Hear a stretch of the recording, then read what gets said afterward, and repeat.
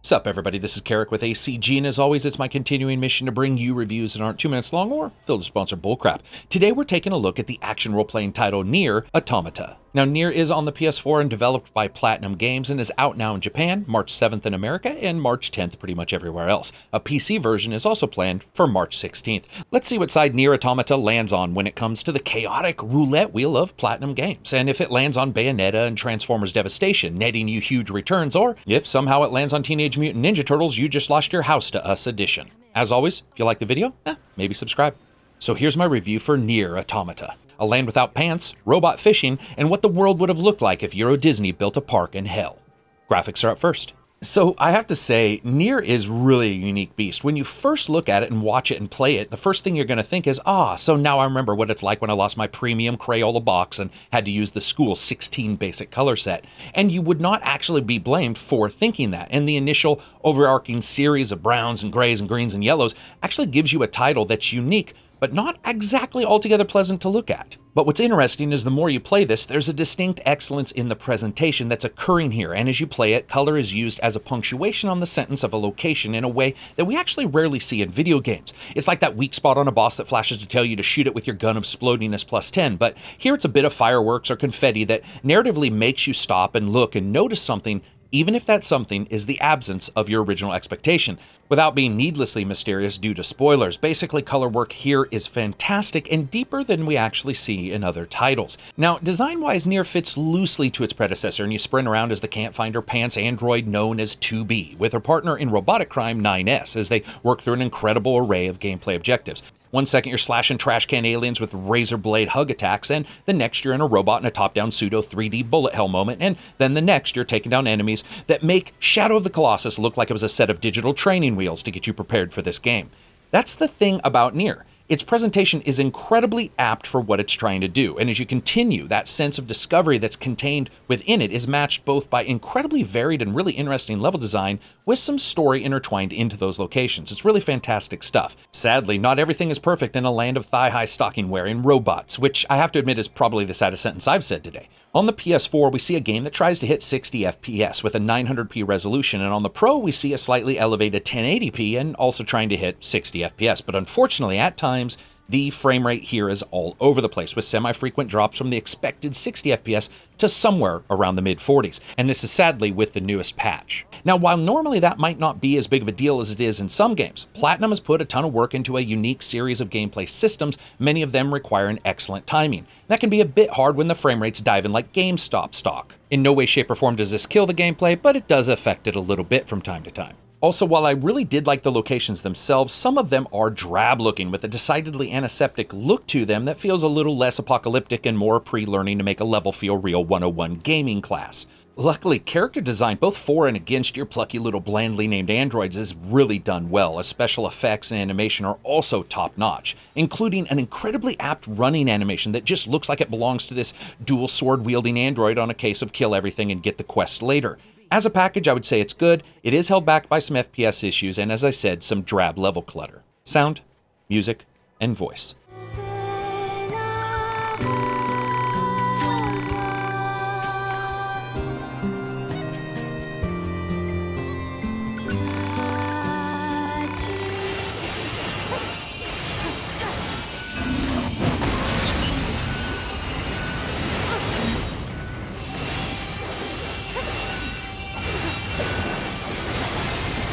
You're 2B, right? My name's 9S. I'm here to provide support. Copy that. So, was that big old buzzsaw the Goliath you came here to take out? No, just another defensive system. Oh, well, I guess we have to find the target then, huh? I've got a flight unit, so I'll take a look around the perimeter. All right, I'll work my way inside from the ground. And of course, sound is always up first. You know, while normally in games like this we do have that same steel-on-steel ear-slaughtering frequencies that occur when sword meets robot, there are a number of things that NieR does to alleviate much of that, including dynamic changes to the audio soundscape, to the samples themselves, and using a good number of hit samples to make combat feel a little bit more refined than some other titles. Now that doesn't mean we don't have times where you leap into battle and for a second everything sounds like it's being piped through just your tweeters on your sound system, but overall, there is a fairly good tonal layer here, and expected big boom moments actually play out really well. Now, for a game like this, it has to have good 3D audio separation and positioning, and it's paramount. And for the most part, NieR handles it well with enough information for the gamer that can inform them that an alien is spooling up a 360 whirling blade attack, or if it's just cantering around uselessly as it jockeys for a position to end your life. Overall, I'd say pretty good sound. Music. Okay, so if NieR for many is a god-tier soundtrack, what happens when another comes in and so soundly trounces the original that you're left thinking, damn, did I just think that other soundtrack was good, or did someone come in and basically Spider Silva the entire music community, elevating the expectations far past what most people can actually perform? There's an underlying emotional response to almost every track, and add to that some stellar mixing between diegetic and non-diegetic music during particular poignant scenes, and you have one of the best soundtracks easily this generation. Now, there's a lot of reasons why this could be. It could be the absolutely stellar vocals that match atmosphere and theme within the levels, or the continual use of particular chords and patterns to elicit very specific feelings in specific locations. But damn, it doesn't really matter if you're sprinting willy-nilly through ancient destroyed city streets while someone wails about loss in the background, or if you're greeted with chanting enemies whose voices suddenly fade out and become the music. The soundtrack just works. Now, if there's one little caveat to all this, it's that I do wish there was a bit more, as particular locations did end up playing a bit more than I would have liked, and there was some repetitiveness there. But let's be completely honest, that's sort of like complaining that your jewel-encrusted codpiece is too heavy. At some point, nah, voice. So, despite a lot of trying, this was just pretty well done. It's not great, it's not horrible. First, understanding that for the most part it's androids and robots, which is like having two versions of Star Wars Hayden Christensen talking to themselves. That being said, what emotion was available and played out within the roles of the main characters, and of course those that you meet, were well done, and if you beat the game, truly beat it, it actually matters. All that being said, what was done spectacularly and absolutely has to be mentioned are the particular moments when true emotion is shown from various specific groups of characters. Now that's all I can say without spoilers, but holy shit. There are occasional times when engaging specific groups where the game absolutely nails the voice work. I mean, some of the moments are actually haunting. Overall, pretty good, with a few wooden willies to bring it down a notch, but with some excellent group voice to bring it up a bit. Gameplay. So as always, we're going to start a little bit about the story. First, NieR takes place some undisclosed time after the original title. Humankind got its ass kicked by an alien invader and made a hasty retreat to the moon like some kind of Bond villain. Then they created a series of androids who you happen to play. They were created and used as soldiers in a war on Earth between the androids and the remaining invading alien army's robot warriors. As the game starts, you play as 2B, a no-nonsense sword-swinging android capable of hedonistic hell-raising as you're traipsing from location to location in a game that really does start out feeling a bit been there, done that, and then sprouts into a somewhat limited open-world style adventure game with side-scroller and shoot-'em-up elements randomly mixed around throughout it. But let's be honest, the real question most will ask is this: does this game pass on the genetic awesomeness of past Platinum titles in the gameplay department? Titles known for deep, easy-to-learn, difficult-to-master fighting systems? Or is it a stillborn monstrosity, the likes of which only Teenage Mutant Ninja Turtles and Korra have had the sad opportunity of delivering? I'm actually stoked to say it's the former. The gameplay system just worked, and when I say that, I mean after learning how to time dodging and what moves were hidden in what circumstances, I basically spent the entire game absolutely going hog wild, and better yet, when I did die, it was solidly my fault. Now, a mixture of elements from previous titles, the game has your basic weak and strong attacks, plus jumps and dodges, and those can be combined as an instant button press or timed later or earlier in some cases for unique attacks. And of course, a perfect dodge unleashes specific attacks that are only available in that situation. Whether you're learning how to jump and perform a timed dodge to air spring backwards only to launch a critical series of life-ending moves on your enemies, or if you're using your companion pod, which can be upgraded with a large assortment of special attacks that can shoot out low-damage laser fire or suddenly turn into wicked holographic hammers like you're watching that 1980s cartoon Visionaries Knights of the Magical Light. And to me, really, the fact that the combat system works so well and translates to the 2D elements with such ease is really a testament to what Platinum can do if they put their hearts into a title. And it's those other elements that are actually equally as impressive to me. Sprinting around a group of homicidal herbicide sprayers and destroying them with dashes, perfectly timed dodges, and holographic spears leaping out of the ground is one thing. But then you turn a corner and the game just, boom, swivels to 2D leaping and jumping, where most of the moves are actually translated from 3D instantly to 2D, or moments where you leap into mechs and go full-on bullet hell for a couple minutes in both normal gameplay moments as well as massive boss battles. The mixture is done incredibly well here, and for the most part, it really does a good job at breaking up that gameplay. Of course, obviously, I said most part for a reason. The execution could actually be better. Sometimes knowing how to navigate in the 2D world or finding particular paths can actually be a little bit troublesome, and I'm looking at you, awesome medieval castle.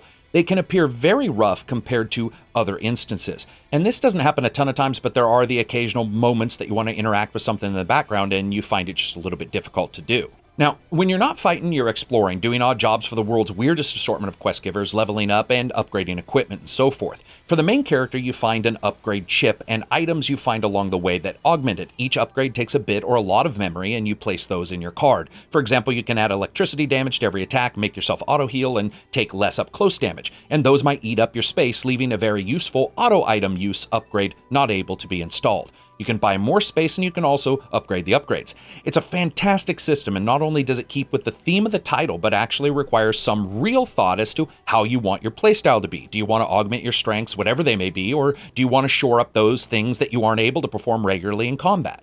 Now, within that system, there are also upgrades for things like telling you world information, health gauge, where and what items are everywhere, and many more. It's a very unique system, and those who like to play on easy can actually install auto attacks, dodge, and shoot items, which can only be added if you're playing those specific difficulties. Now, I can see some people thinking it's a little bit cumbersome, but you know what? Thematically, it fits, and I'm okay with that.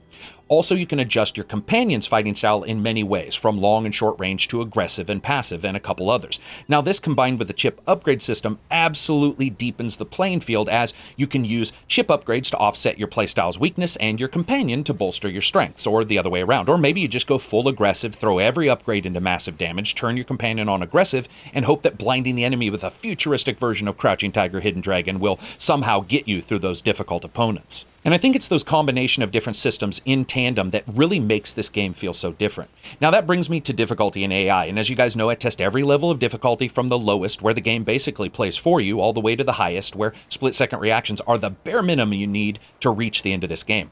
And I have to say, it's actually pretty good. Difficulty changes, various damages that are done, but the unique enemy makeup, like enemies with shields to stop bullets, don't really stop being spawned in the lower levels, resulting in the ability of someone who wants to play at any level seeing much, if not all, of what the other players see. It also delights in deceiving audiences when it comes to how it handles beginning, middle, and end of stories, and throwing in mid-level and secret bosses can also confound some gamers. About 10 hours in, you're going to see the first ending, but guess what? It's actually not at all. It's just basically a massive narrative story break. Another couple hours in, and you might think, this is the ending, but nope.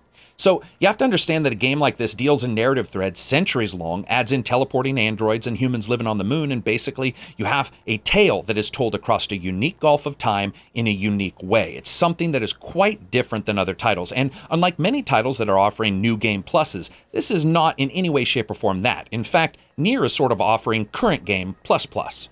Unfortunately, Automata does not come out completely unscathed. The story can be woefully cumbersome, and hiding information in side stories and side quests can mean narrative gaps from one gamer to the other. And that's in a game that feels, at times, like you're playing someone's slow descent into madness as they watch Ghost in the Shell at some old folks' home.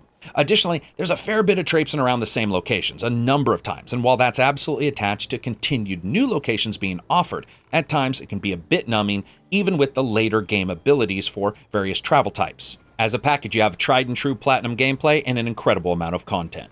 Fun factor. It's a blast, and the fact is that I can't spoil it here, but there are some gameplay secrets that are absolutely phenomenal later in the title. And the fact that those are meaningful and new is something that's fairly rare in gaming today, as those two things don't always combine into a giant robot of awesome gameplay in as much as everyone would like to pretend they do. But that being said, rerunning the same spots, a couple fairly fruitless side quests, and one or two hard crashes did impact my fun factor a bit. So as you guys know, I rate games on a buy, wait for sale, rent, or never touch it again rating scale. Listen, this game isn't going to make you magically like platinum games, but if you do, it is well worth buying. To me, this is easily the best platinum game there is. One of the reasons why is because they've married their excellent combat systems with an incredibly engaging story. Of course, the question is, do you have to have played the first game to enjoy this? No, but there are a number of themes and moments that will resonate once if you've only played this game once, and an additional time if you played the original game. Seriously, bravo to a job well done. So anyway, that's it for me. If you like the video, give it a thumbs up. If you dislike the video, give it a thumbs down. Make sure to check Twitter and Patreon. Of course, Patreon is the way I can continue to give you game reviews like this. Peace out and enjoy the rest of your week.